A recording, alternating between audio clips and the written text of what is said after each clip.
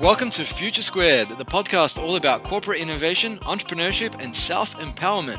Future Squared brings you a double dose of innovation inspiration every week to help you and your company stay relevant in an era of rapid change and 10x your results in both your professional and personal life.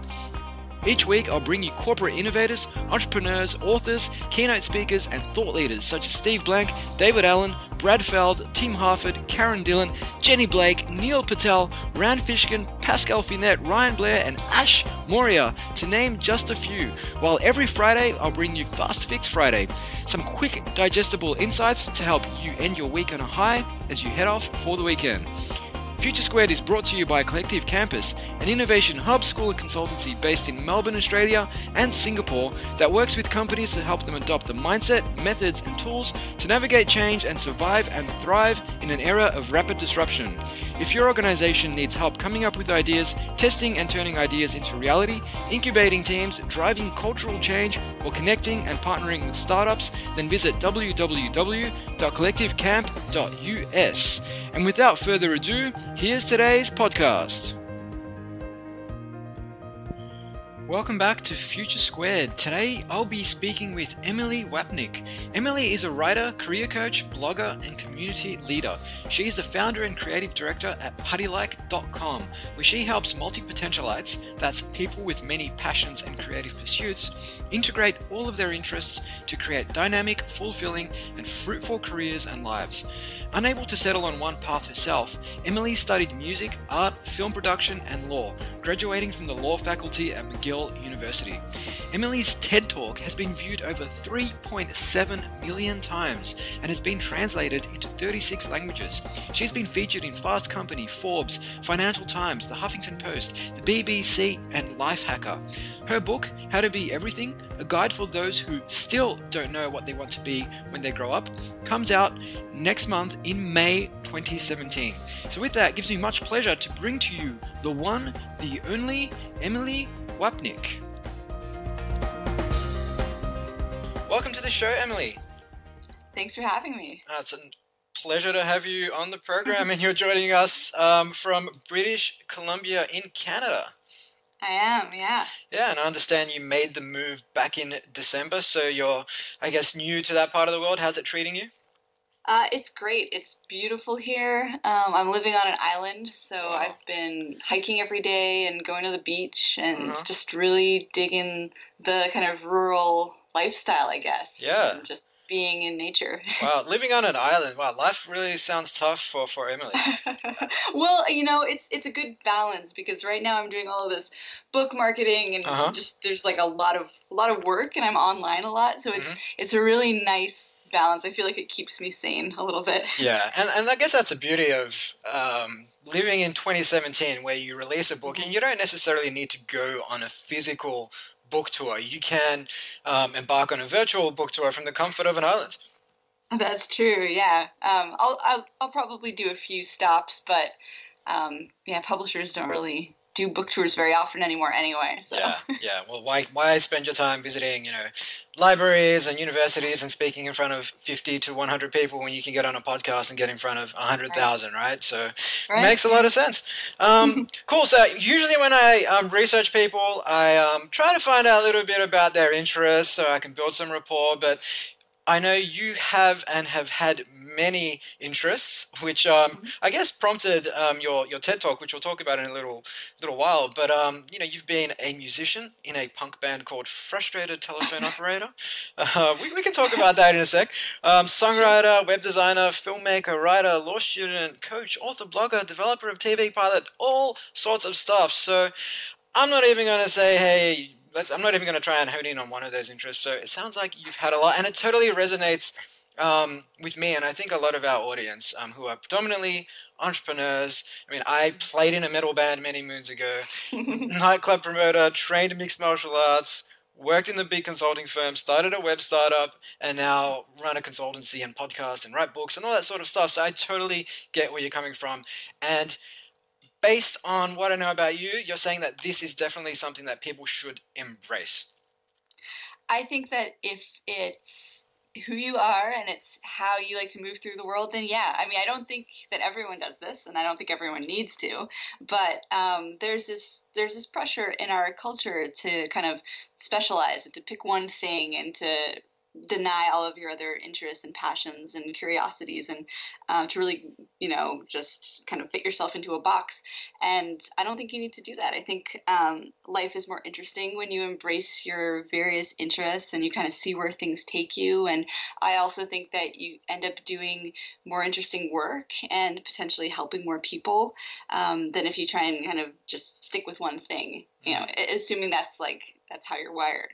Yeah, and I know from listening to your TED Talk, you talk about how when you do chop and change, your energy levels and your excitement just ramps up, and you get into that stage where I suppose your level of learning, I mean, it's basically rapid learning, and entrepreneurs will know this well. They'll get super excited about an idea. They'll spend weeks and months building prototypes and finding out everything they can possibly know about a particular industry. And if they're lucky enough to find product market fit and get it to a point where it's just business as usual, then that interest tapers off and they need to go and find something else. Right. Yeah, that's common. And I think there's a huge overlap between kind of the multi-potentialite community and the entrepreneur community. I think it's a good fit for people who have a lot of different interests. Also because when you're starting a business, especially at the beginning, you end up having to wear a lot of different hats, and there's so many different elements to building a business. Yeah, definitely. And this is ties into, well, let's just touch on the book, and I was going to talk about the strengths that the book talks about. So your first book, right? Yeah. First book, How to Be Everything, a guide for those who still don't know what they want to be when they grow up. It's available for pre-order at places where all good books are sold, and that comes out on May the 2nd next month. And the book talks about 3 strengths of being what you call a multi-potentialite, being idea synthesis, rapid learning, and adaptability. And we're just talking about entrepreneurs and how to be a good entrepreneur. You really need to wear a lot of hats, but also connect the dots between lots of different experiences and observations and technologies to come up with new solutions. So maybe let's talk about idea synthesis. Sure. Idea synthesis is when you take knowledge from one area and you use it to solve a problem in an unrelated field, and you kind of come up with something new at the intersection between these 2 things that don't normally go together. So there are a lot of examples of this if you look at inventions. Inventions often come from outsiders who kind of look at things a little bit differently and bring a different perspective. One small example that I like is Steve Jobs. He talks about this in his Stanford commencement speech, where he mentioned, sorry, my dog is barking. That's cool. He talks about how he sat in on a calligraphy class after he had dropped out of college. He just, he snuck into the class, and how that calligraphy class, just that one class, became the inspiration for the typeface of the beautiful typeface of the Apple computer, right? So there's an example of kind of taking an outside interest and smushing it in with whatever you're working on to make that thing better. Yeah, and that's actually one of my favorite stories on connecting the dots. I think I've told it on the podcast before, and I think he says stuff about how Zen Buddhism also, he tried to incorporate the minimalism into the Macintosh as well, and if it wasn't for him just going out to, I think it was Xerox Palo Alto Research Center, he never would have stumbled upon their first incarnation of the graphical user interface and, quote unquote, stolen it for Apple. So, but if he didn't put himself in all these different situations, he would have never had those insights.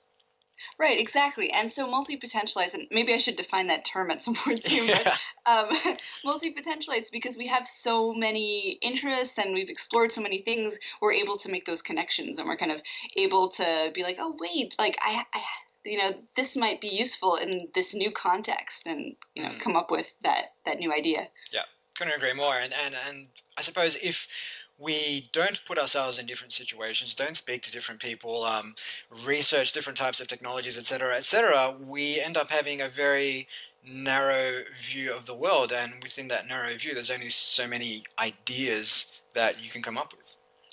Yeah, and also I think that subjects aren't as distinct as we like to think that they are. Mm-hmm. You know, when you're working in an industry, there's a good chance that your work will impact other industries, and I think the more that we know about different areas, the more the more kind of comprehensive solutions we can come up with, the more compassionate solutions we can come up with if we're not just looking at things from this one angle.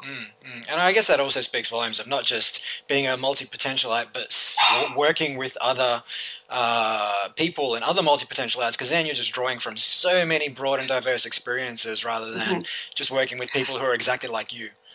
Yeah, Steve, sorry, do you mind if I just check on my dog? It's strange for her to be barking this much. Yep, no, that's cool. Go for it. Okay, I'll be right back. Hey, sorry about that. No, that's completely cool. So what's your dog's name? It's Grendel. Grendel. So I'm going to totally rename this podcast. Steve interviews Emilie and Grendel. Okay. So the other strengths that the book touches on were rapid learning and adaptability. And adaptability, I mean, we know today that with exponentially growing technology, we know that up to 50% of jobs may not exist in, say, 10 to 15 years' time. A lot of automation going on. And kids today need to be more adaptable than ever. It's not enough for them to just learn to become a lawyer and expect that they can do that for the next 20 or 30 years of their lives. So how important is it to adaptability, being a multi-potentialite? Yeah, it's hugely important. I mean, adaptability is, like you said, maybe even more of a necessity than anything. I think it's something that multi-potentialites do quite well because we like taking on new things and morphing into new identities, and but yeah, because of the economy and the way that technology is developing, it's not, you can't really say like, learn these 5 skills, these are the skills that will be important. We just don't know. So the best thing you can do is develop the ability to be comfortable jumping around and trying new things, and I think that having the ability to be adaptable means that whatever kind of work opportunity comes up, you can you have the confidence to kind of be like, okay, I'm gonna try that out. I've got similar skills, or I've just tried that once before, and so I think it's a huge asset. Yeah, definitely. And I think what you just said there reminds me of what Tony Robbins talks about when he says he talks about different ways you can grow belief, being things like knowledge, past experiences, visualization, and events. So events and past experiences. So if you get comfortable learning lots of different things, doing lots of different things, when an opportunity comes up, you're like, oh yeah, I've done that before. This is something new, but I've conquered new things before. So you're just more open to them and just embracing such opportunities. Yeah, absolutely. Yeah. And I mean, on your TED Talk, I mentioned it earlier, and congratulations, you've got something like 3.7 million views, which is awesome. You talk about the question of what do you want to be when you grow up? And I absolutely love. Well, I don't love the question, but I love that you talk about this. And I mean, we run a kids entrepreneurship program where we ask the kids, the first thing we ask them when they come in is, what problem do you want to solve? Not what do you want to be when you grow up, because that completely changes the game. But why is this such a dangerous question to be asking kids? Yeah, the problem with this question is really what it implies, because when someone asks you this question, they're really expecting one answer. And if you're a little kid and you answer 5 different things, like that's not such a big deal. The adults will kind of like chuckle and be like, "Oh, that's so cute." But as you get older, and this question takes various forms, like what are you going to major in college? What career are you going to pursue? Whatever form this question takes, it becomes less acceptable to drop, like 5 different answers. And so we start to learn, like, okay, like I need to pick something. I need to pick one thing, and I can't be everything. So it's just, it's a problematic question, because it that, along with other things like the, phrases like jack of all trades, master of none, and the idea like it's really bad to be a quitter. Like these are kind of these subconscious messages that we get throughout our lives, that make us feel like we have to pick one thing. And the truth is that this idea is actually very historical. It really comes from the Industrial Revolution. I mean, or at least that was when it kind of became a big deal, right? Like, because back then every person needed to kind of be a cog in the system, and that's what led to efficiency. And, you know, that model was brought to our school systems. And, but we don't think about it that way. We just think, oh, that's just like how it is. You know, we all have to just pick one thing. That's just natural. But actually it's really very, very much kind of a social construct. Yeah, and I think as we move out of the Industrial Revolution and into, well, not the Industrial Age, into the Information Age, what companies are now looking for, at least the more progressive companies, is T-shaped individuals who, I guess, fall into the definition of jack of all trades. I mean, they might be really good at one thing, but they can work across a range of different disciplines. Yeah, for sure. And I would say that...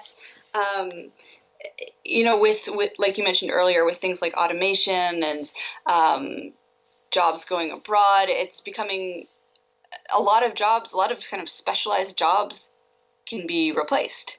And if you are kind of this unique person who has several skills and you can do a bunch of different things, that makes you harder, you know, it makes you kind of indispensable.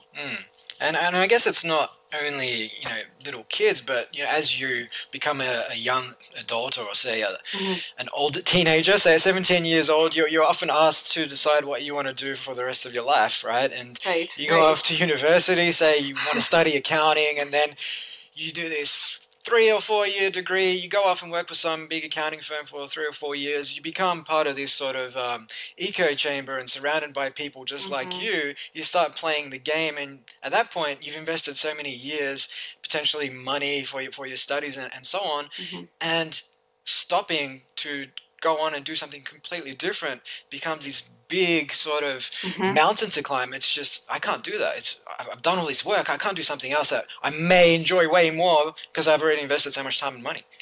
Right. And you know, I hear from people who are like in midlife who tell me, like, I tried so hard to kind of stick with that thing and to fit into this specialist mold, and like I just was miserable.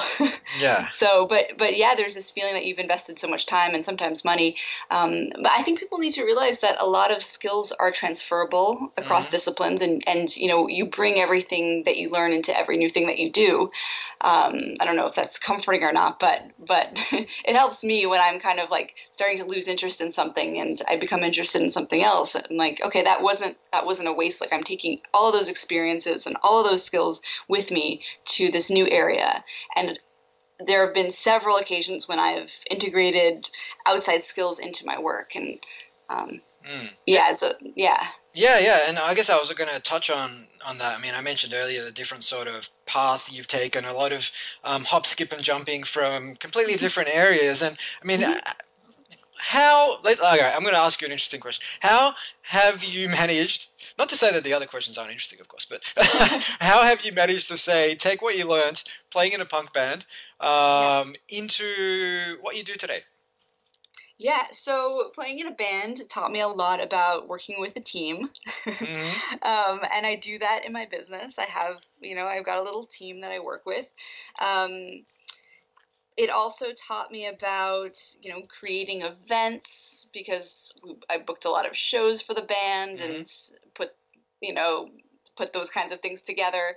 And, you know, last year I ran a putty retreat, which was a little retreat of about 10 multipotentialites. And I don't know if I can, you know, exactly trace like, oh, I learned this skill when I was, you know, but a lot of those skills, I think I got my first experience putting together events in that realm. Yeah. Let me see if I can think of anything else. Well, I recorded a lot of music back then, and so occasionally I'll, you know, make videos or do something like that, video or audio, and sometimes that knowledge comes in.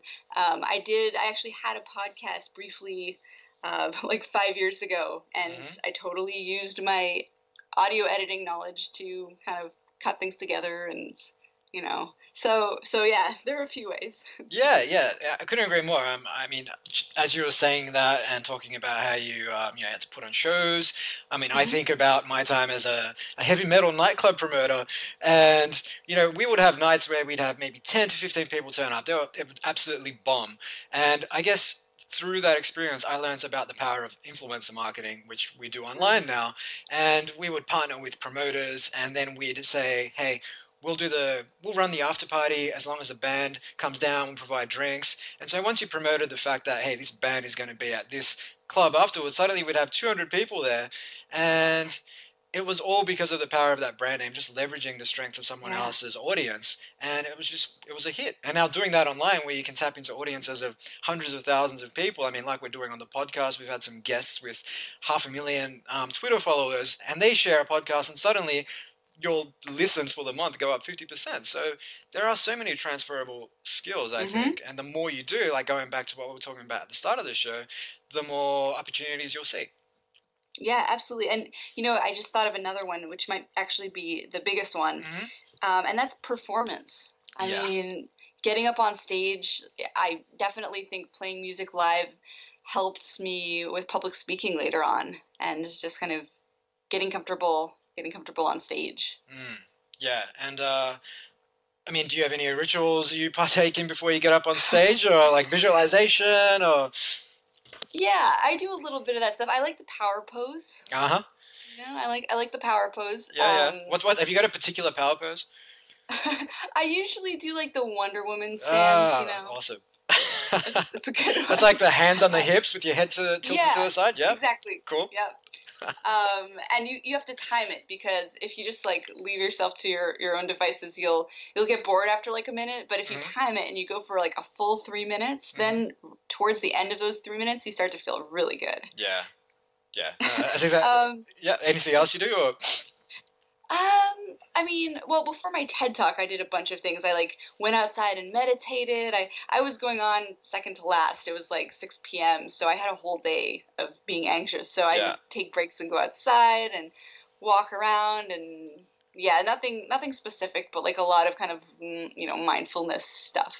Yeah. And, meditation before performance is definitely a big one for me. And I think there was this pivotal moment in your TED Talk where you basically, I think you said something along the lines of, you don't have to feel bad for being a multipotentialite, and then everyone clapped, and then your energy, you can tell, you just boom, you're like, okay, I've got him in the palm of my hand now. Yeah, I was not expecting that. I really wasn't expecting the applause there. I had no idea that was coming, so that was really cool. Yeah, that was really cool to watch as well. So I guess if I'm a multi-potentialite listening to this, thinking, this all sounds well and good, but how do I make a living exploring my many skills and interests? Yes, so that is why I wrote this book. I felt like there are a couple books out about this topic, and people might not use the word multipotentialite. They might say generalist or scanner or polymath, but I couldn't find any resources that really help with the financial side of things, really help with the work side of things. So what I decided to do was I put out a call to my audience. I ended up interviewing about 50 people, 50 multipotentialites who kind of self-described as being both happy and financially comfortable. And then I sent out a few surveys to a couple thousand more people in my audience. And I just really wanted to understand how multipotentialites make a living. And what I found is that, there aren't really, people had all sorts of careers. I can't say like, go be an entrepreneur, or go be an architect, or be a project manager, because that's a great job for a multipotentialite, which was quite frustrating because it made it hard to teach this stuff. But I found some similarities. Pretty much everyone had three things in common. They had created lives and careers that provided them with sufficient money, meaning, and variety. Those seem to be the three common elements that I saw. When it comes to money, obviously, like, you need to define what enough is for you. That's different from person to person. With meaning, we don't want what you don't want is a career where you're doing a bunch of different things, you're making money, but you don't care about any of the things that you're doing, you know, so you just like want a sense that you're making a difference, that you're doing something important. And again, that means something different to everyone. Mm-hmm. And when it comes to variety, that's one that, you know, maybe it's important for everyone, but I think for multipotentialites, it's really a requirement. And, again, you need to find that right amount. So if you don't have enough variety in your life, you're going to feel bored. You'll feel maybe like you're not getting to express the breadth of who you are, like you're not fulfilling your potentials. Mm-hmm. If you have too much variety, on the other hand, you might feel overwhelmed and scattered and like you're not making enough progress on your various projects and passions. Yeah. So it's about kind of figuring out that right amount. And the way that you get the money, meaning, and variety, there are a few different ways to do that.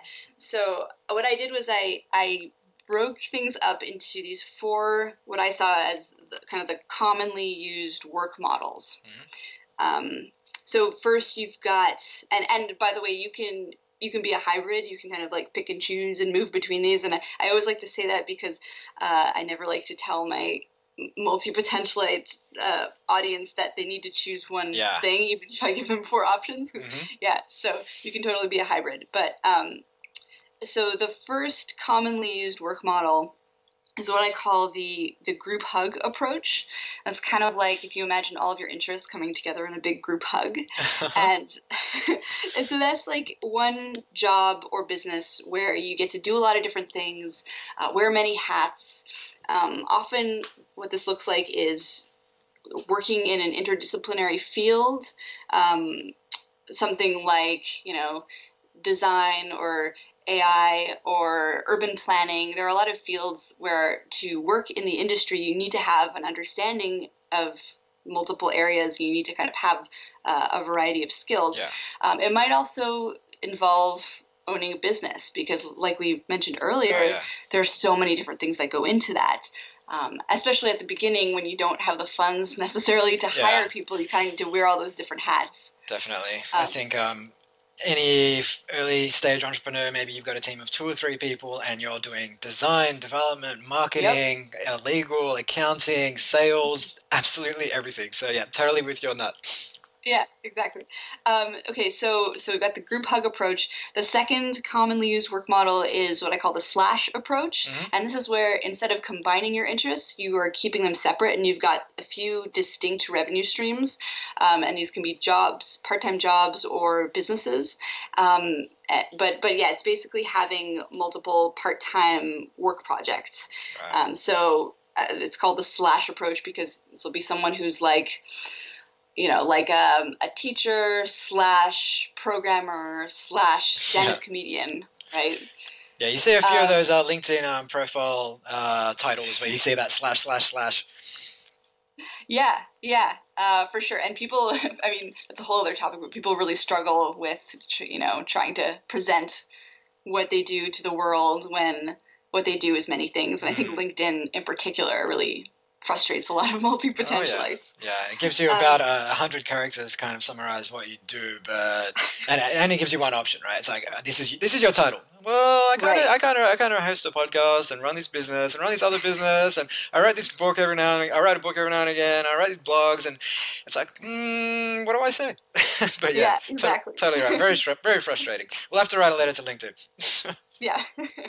Or get them to like add multi-potentialite there. Yes. That would just solve all of our problems. So the third commonly used work model that I saw was what I call the Einstein approach. Mm-hmm. And that's because Albert Einstein worked in the patent office. He was basically employed by the government for many years, and he developed his theories on the side. So what this is you've got a job or maybe even a narrow, lucrative business that pays the bills, kind of takes care of your financial needs, and then you explore on the side. And you know, the key with Einstein's job and with this kind of work is that your day job, it should be enjoyable. It doesn't need to be everything, but you shouldn't hate it. And most importantly, it should leave you with enough free time and energy to pursue your many passions on the side. Yeah. So, you know, this approach doesn't work for some people. But for the people who do it and for whom it works, they tell me that it really takes the pressure off of, they don't worry about monetizing every little thing that they become interested in because they don't need to do that. They've got their source of income. Yeah.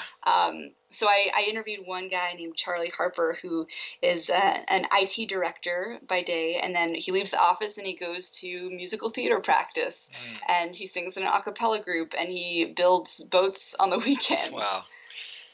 Yeah, and I think that's a really, I guess it's a somewhat common approach where we see a lot of people have full-time gigs and then they have what we call side hustles. And I think, like you said, the full-time gig will provide income, so it kind of takes the pressure off, but the side hustle will provide some degree of fulfillment or reward that takes the pressure off the full-time gig and actually makes the full-time gig more enjoyable because it's like, well, I've got my passions on the side and I enjoy doing that, and that gives me this energy that it makes you more content and perform better in your full-time gig as well. Yeah, very true, very true. And that just goes to show, like, when it comes to the three things, money, meaning, and variety, you don't need to get them all in one thing or, like, necessarily even all in your career. As long as overall in your life you have that, you have that sense of meaning and you have enough money. And, and so the fourth commonly used work model is what I call the phoenix approach. And this is like, if you think of a phoenix who at the end of their life, they kind of burst into flames and then they're reborn from the ashes. So this is someone who likes to go deep into a field and kind of build a career in an industry. And then after several years, they kind of reach this point where they're like, okay, I kind of got what I need to get out of this and I'm ready for a change. And then they start a new career in a totally different field. And that approach really works well for some people. Yeah, and I think that's something you talk about in your TED Talk as well, where you kind of have gone through a lot of change, where you get really into something, and then after a while, like, I'm kind of bored, I'm going to go do something else. And there's absolutely nothing wrong with that, because you're just growing or just expanding your experience of life. Right. You just, Barbara Scher is an author who has written about this as well, and she says that we kind of lose interest in something once we have gotten what we came for. And that often isn't a degree or a particular standing in our industry or whatever. It's often not an external thing. It's sometimes very personal. And you start to feel a little bit bored and you start to feel like I need a new challenge. Like I kind of got this. Yeah, and like I said, it's not for everyone, because a lot of people, I suppose, have a fear of perhaps not being the best at something. Maybe they've become comfortable being the best in their field, and then it's like, well, I'm going to go off and do something else where I'm starting from the bottom. And it can be a massive hit to the ego in many cases, so people don't even attempt it. Yeah, and I think that if that is something that's important to you, then you might do well with the first work model, with the group hug approach, where you pick an interdisciplinary field where you get to do a lot of different things and you just kind of work your way up in that area, but you're still getting the variety because there's so much involved. Yeah, absolutely love that approach. And what if, do you have any advice in the book for people who, say, are juggling multiple projects? Yes. So there's a whole chapter on productivity, specifically with the multipotentialite in mind. So there's a lot of productivity advice out there, and often it's like, focus, just like pick something and just do that thing and get rid of all distractions. And that's not particularly helpful for us because I think, like you said, we really kind of get our creativity and our spark from exploring other things. And we often integrate those other things into our primary work. And so definitely I spend a lot of time talking about how to focus on many projects and also make progress on them. So my kind of main tip when people ask me, like, how do I do all the things, is you pick a few priority projects, right? You pick like maybe 1 to 4 priority projects, right, for right now. And when it's work time, you take a look at what those projects are. You can like hang them on the wall if you like, and you pick one and you work on it. And then when you kind of start to lose steam, you can take a break and go back to it, or you can switch to another priority project. And then later on in the day, if you're feeling like you really want to explore something else, you've got like shiny object syndrome, there's something else that has piqued your curiosity that you want to research, then you can take what I call tinkering time. Tinkering time? Tinkering time. And that's kind of like you give yourself permission to just go down the rabbit hole and to just multitask if you want. Like set a timer for, I like 40 minutes, but you could pick an amount that's right for you, just so you know it's not going to take over your whole day. And have some fun and let yourself explore. And then when you return to your 1 or 2 or 3 priority projects, you're going to feel that much more refreshed, and maybe you'll have some new ideas. Yeah, and I actually, it's an interesting observation, because a lot of people, a lot of conventional wisdom in the entrepreneurial space, the marketing space, like you said, it's focus on the one thing, focus on the one metric that matters. Just do that, get that right, because if you try and be everything, if you try and do a lot of different things, you'll suck at all of them. But for a multipotentialite, if you are doing, say, 2, 3, 4 projects, because you're getting that variety, one of the 3 areas you talked about earlier, money, meaning, variety, it means that the energy you bring to those 3 or 4 projects is going to be very high, rather than having, say, working at 20% of your max, just focusing on the one thing and just not being able to grind it out. Right. That's a really good point. I mean, and it's like I can't spend all day writing. Like if I write for a couple hours and then I switch and I do some design work, like that then I'm like fresh, then I can do a really good job at the design stuff, and then I can go back to the writing, or I can go to something else. But I think it's important. And you're right, there is this idea that you either do one thing and you're amazing at it, or you do like everything and you're kind of crappy at everything. And really there's actually like quite a vast middle ground where you can do several things and be quite good at several things. Like that is possible. And lots of people maybe that's even how most people are. But I think that this dichotomy of like you're either like a master or you're like some kind of dilettante is really false and problematic. Yeah, I couldn't agree more on that. So, I mean, one thing that kind of, I wouldn't say, it kind of frustrates me or just takes me back sometimes, is when I hear adults who, they could be in their 20s or 30s or even 40s, and they might say something like, oh, you're doing what you love, which is great. And I'm like, well, you can do it too. What are your passions? And like, oh, I don't really have any. And it breaks my heart whenever I hear someone who's, been on this earth for 30 plus years and they've not explored enough perhaps to identify what their passions are. Like, what do you say in those situations? Yeah, I actually have a hard time understanding situations like that. I mean, I like most of the people who come to me are like super passionate about so many things, and they're just having a hard time figuring out what to do with that and how to make it work for them. I think that it's kind of like creativity. People have this idea like I'm just not a creative person, and I actually feel like everyone is a creative person, and maybe you're just unpracticed. So maybe it's just a matter of kind of letting yourself explore a little, letting yourself be curious, and letting yourself, quote, waste time. Because there's such a push in our culture to just be productive all the time, and you don't want to do something if there's no point to it. But actually, I think that we would benefit a lot from doing pointless activities just because we're curious, just because we want to kind of see what we can learn. And I feel like kids do this a lot, and it's stamped out of us at some point for some of us. Yeah, and I guess it just comes back to not falling into the trap of just doing things that align with that chosen career, regardless of whether or not it's fulfilling. Like say like going back to that whole story of getting an accounting degree and working in that field, and then just doing things that one would expect an accountant to do, rather than going off and explore different things. And I mean, one way that I personally try to keep that curiosity at a high is just to do one thing every month that's completely new, and often something that completely scares the hell out of me. Like this Easter Monday morning, I'm going skydiving, and I'm absolutely, I'll say it, shitting bricks, and it's something that I am definitely having to visualize every morning. Just spend 5 minutes kind of visualizing the lead up to it, the jump, everything, just so when it happens, when Monday morning comes around, I'll be ready. But it's just that sort of intentional approach, saying, hey, I'm going to sit down and I'm going to just map out a bunch of things that I can do this year that are new, that are exciting, that are scary. So I do have that, regain that childlike sort of curiosity about the world.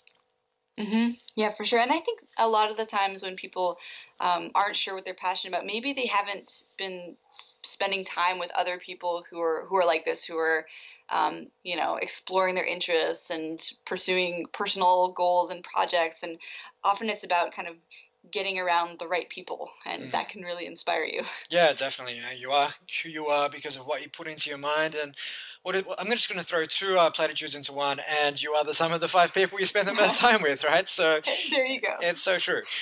So tell me about the work you're doing with PuttyLike. Yeah, so PuttyLike is kind of how this whole thing started. I decided in my mid-20s that I was going to stop fighting this thing about myself, that I have a lot of different interests. I'm going to find a way to make it work. And I started blogging about it, and I started learning from other people who do many different things. And it has evolved since then. And now it's still a blog, but there's like we've got an online course and the community, and a lot of different things going on. And it's a home for multipotentialites. So we write about the things that multipotentialites deal with, and some of our challenges, stuff like work, career, productivity, kind of fear, and these sort of emotional aspects of that, explaining what you do to friends and family members, and a lot of different topics, all of which matter to multipotentialites. Definitely. And I think that's an important point you touched on as well, like explaining what you do to friends, family, society, and so on, who may have expectation of you, and leaving, say, a well-paying sort of career to embark upon something that may not pay you anything in the short term, can often be frowned upon, and may raise eyebrows. And I mean, how does one navigate those conversations, be it with their spouse, partner, parent, and so on? Yeah, I think that if you can help people understand what it means to be a multi-potentialite, that's the best thing to try first. Yeah. So kind of explaining it, if they understand that this is who you are, and that there are other people out there like this, and other people out there who are successful doing many different things, or kind of moving around a little bit, that will help. It also depends on who you're speaking to. Sometimes it's just like not worth it, but if it's someone close to you, then it's worth trying to explain. And I speak to a lot of, actually, like everyone that I interviewed for the book, I made sure to ask them if they had support from their family when they were younger, and they were kind of like jumping around. And the ones who said no, almost all of them said that as they got older, and as the people in their lives saw them kind of making it work, and saw that they were happy and they were, paying the bills, people kind of backed off a little bit.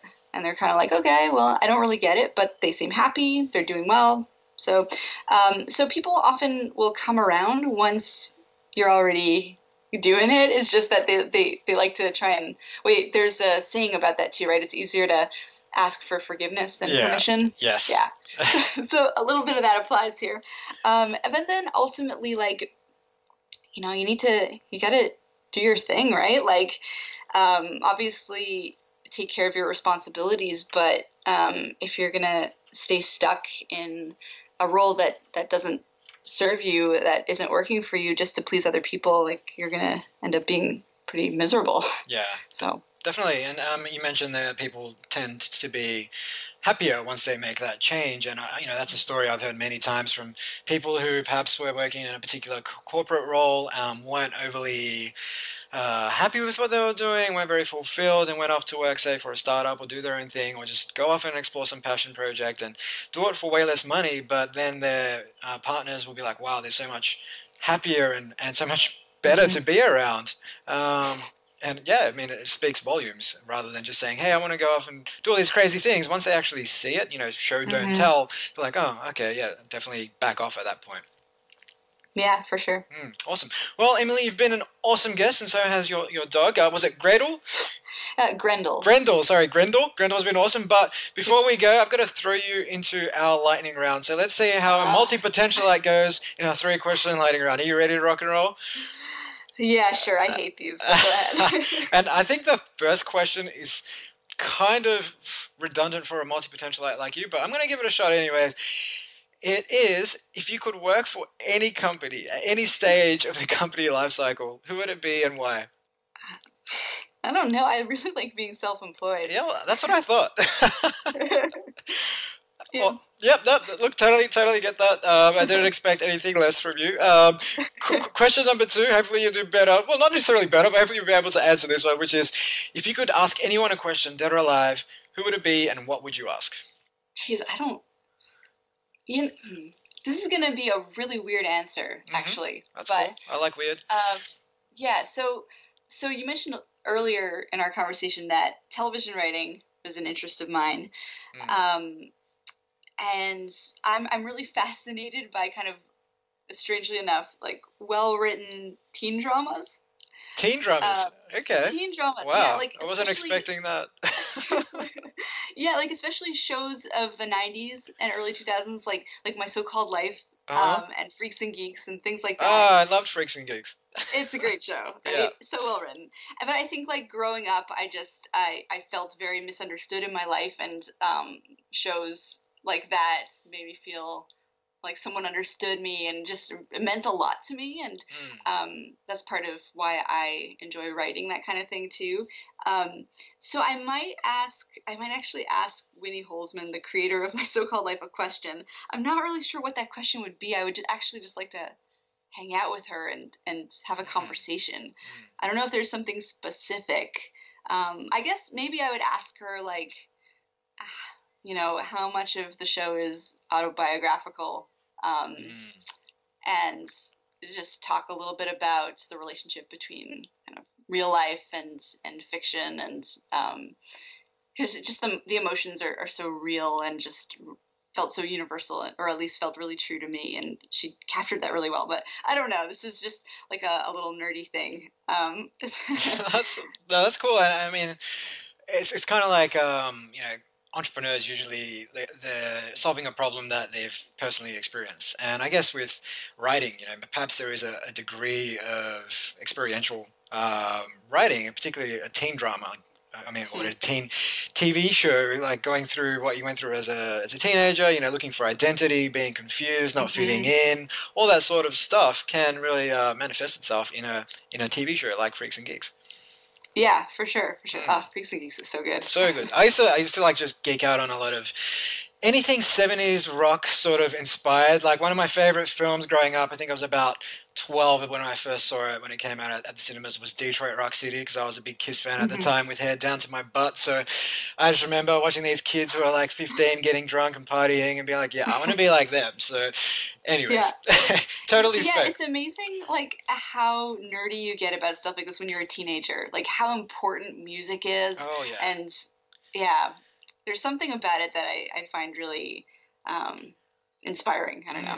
I wonder if it's, I'm showing my age now because I'm 33, but I wonder if it's the same for teenagers today, because obviously, going back 10, 15 years, music and the type of music you listen to was such a big part of your identity. It was a big part of how you express yourself.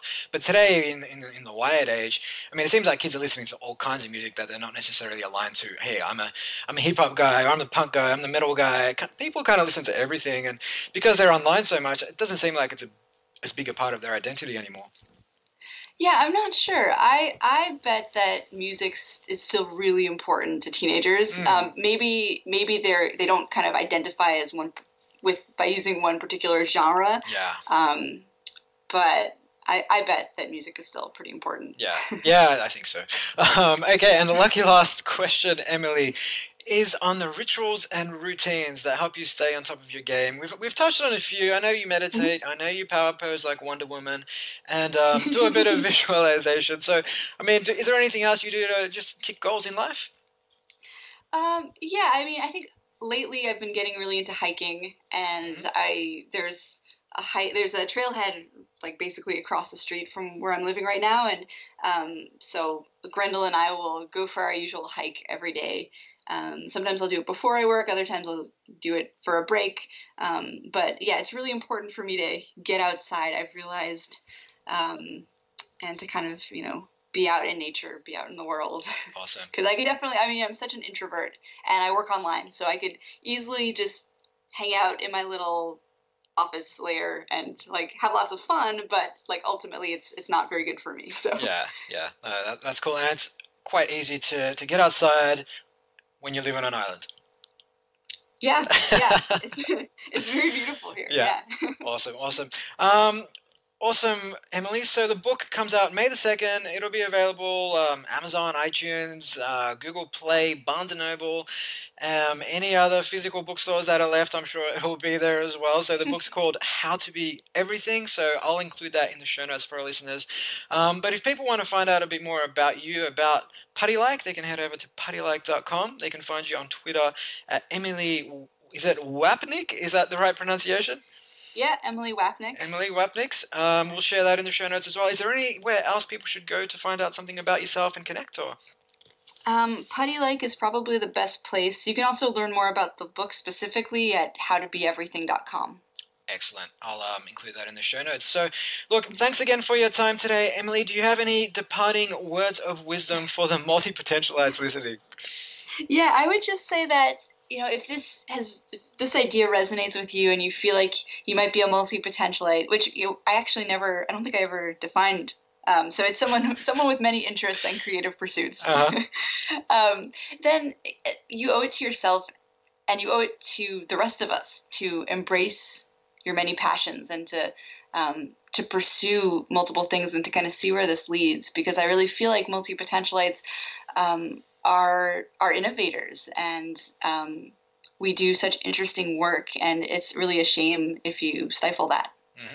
Yeah, could not agree more. That's beautiful. Thank you so much, Emily, for your time. I hope you and Grendel enjoy the rest of your day. Great. Thanks so much for having me. Cheers.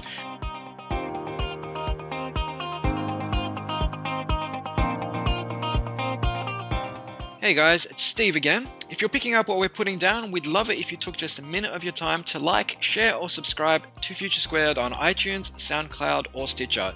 It would mean a hell of a lot to the team here who work effortlessly to bring you thought leaders and experts on topics of corporate innovation, entrepreneurship, and self-improvement on a weekly basis.